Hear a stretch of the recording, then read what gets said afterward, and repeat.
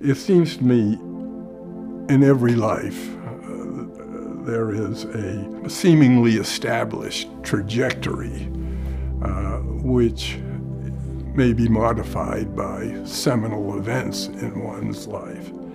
And for me, it seemed to me there have been four. One, my decision to go into medicine. Two, my good fortune in meeting the woman I married. Three, the gift of children. And fourth was my improbable encounter with marijuana.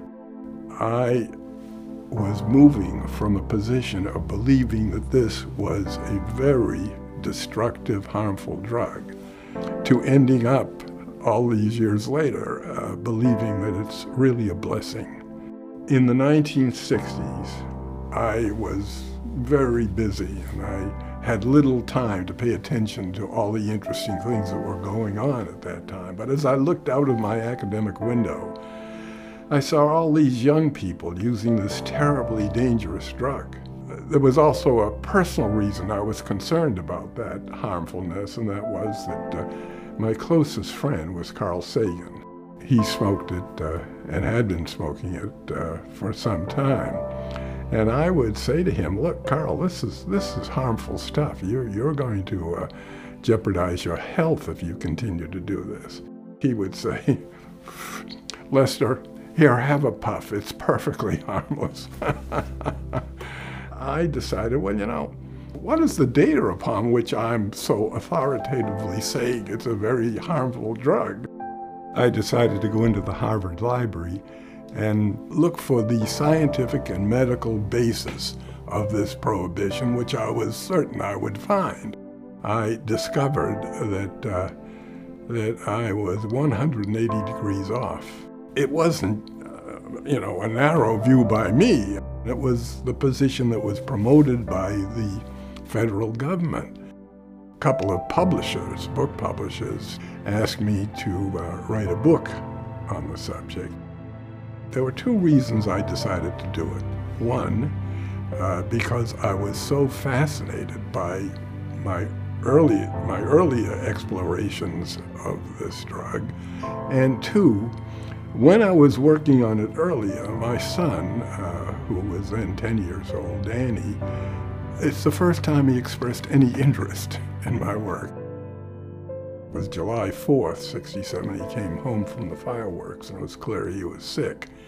He was diagnosed with acute lymphocytic leukemia. And I thought I would do the book if I could get it out in time for him to see it. His therapy went very well for the first couple of years. But then he started to have to get chemotherapeutics, which lead to a lot of nausea and vomiting. It's a nausea which goes right down to your toenails.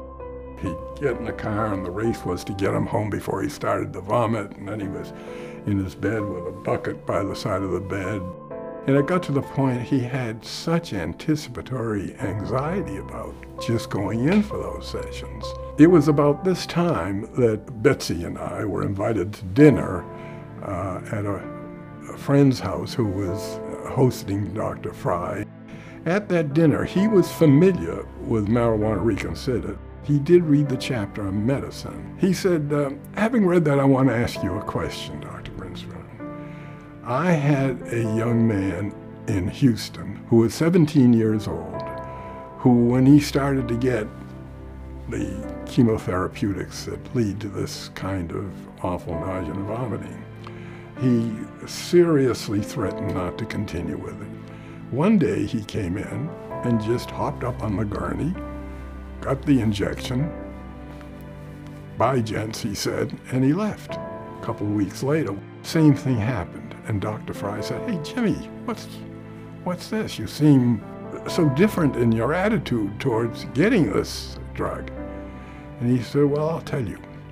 20 minutes before I came in last time and this time, I had part of a joint out in my car, and that's what's done it."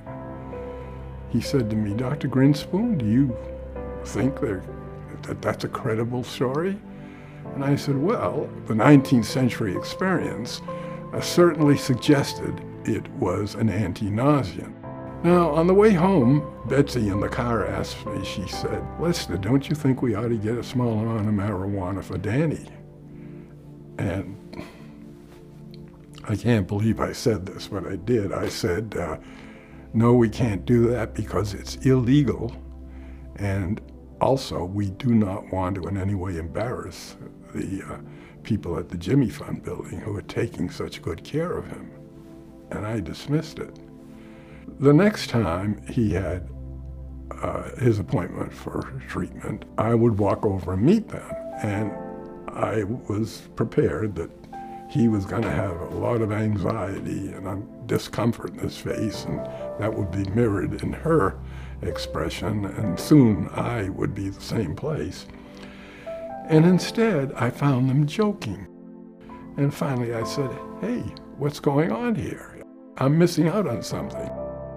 They teased me a little bit, but finally they told me that Betsy had, on the way to the hospital, had driven up to the Wellesley High School parking lot and asked his friend Mark, could he get her a little bit of marijuana? And once Mark recovered from his disbelief that Mrs. Grinspoon was asking him for some marijuana, he ran off, and within 10 minutes he was back, and he had a joint. Then they drove into the children's hospital. Danny smoked, had a few puffs of it, just a few puffs. He got up on the gurney. He had the medicine.